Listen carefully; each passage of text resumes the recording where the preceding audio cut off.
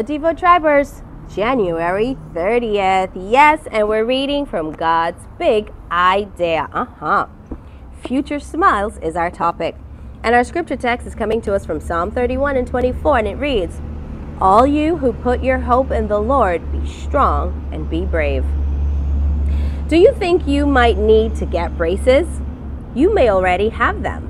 Some people get braces put on their teeth to straighten them or to line up their jaw.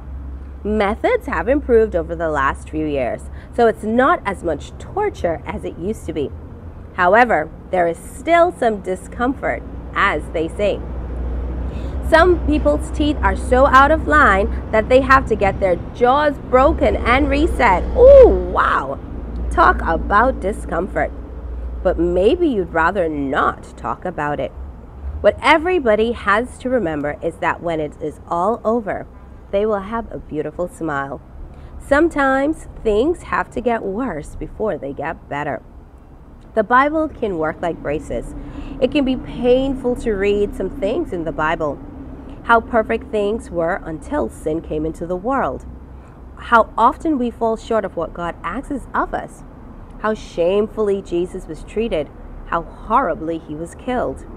It's no fun to read about how sinful we are. But sometimes things have to get worse before they can get better. We need to see how awful sin is before we will ask to be rescued from it. We need to understand our sin before we can appreciate our salvation.